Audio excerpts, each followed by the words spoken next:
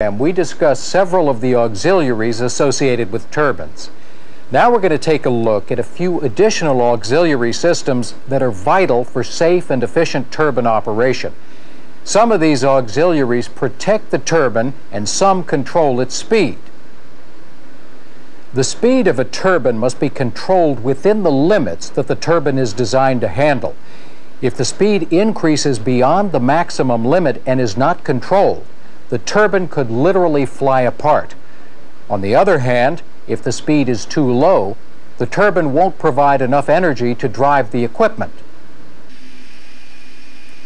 It's also important that the speed be maintained at a constant level during normal operations. Fluctuations in the speed are inefficient.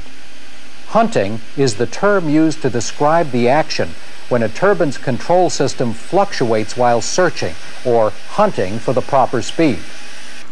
In addition, the turbine must be protected from operating under abnormal or unsafe conditions that could seriously damage the turbine, the driven equipment, and related systems in the facility. Various turbine protection devices help prevent this kind of damage from occurring. A governor is the device used to control the steam flow into the turbine and maintain the speed at the desired value without hunting.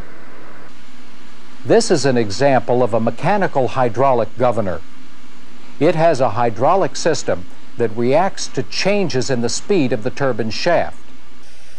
If shaft speed increases or decreases, the governor, through a linkage, adjusts the position of the governor valve in the steam chest so that a constant turbine speed is maintained. As you may recall, the position of the governor valve determines the amount of steam being supplied to the nozzles. And in this way, the amount of steam supplied determines how fast the turbine operates. In addition to auxiliaries for regulating speed, there are also various devices used to protect the turbine during operation.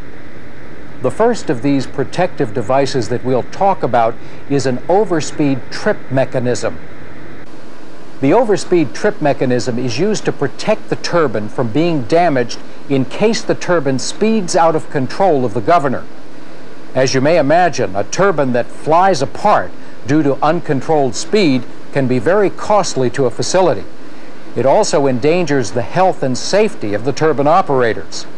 So it's vital that you have some way to quickly stop or trip a turbine if overspeed conditions develop. Generally, if speed goes beyond a certain limit, a trip valve in the overspeed trip mechanism automatically closes to stop the turbine.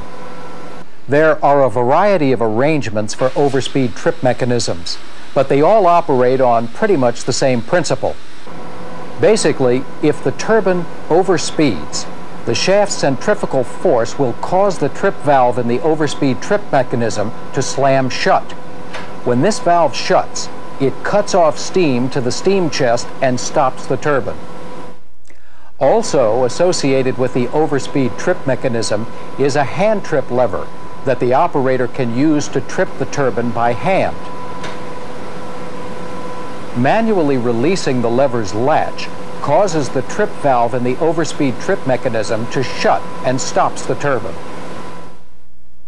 Whenever the trip has been activated, either automatically or by hand, it must be reset manually before the turbine is put back into operation.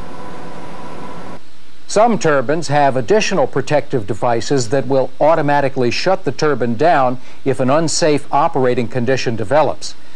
These protective devices are commonly triggered by conditions like low lube oil pressure, high bearing temperatures, or some other abnormal condition associated with operation of the turbine, the equipment driven by the turbine, or the system in which the turbine is used.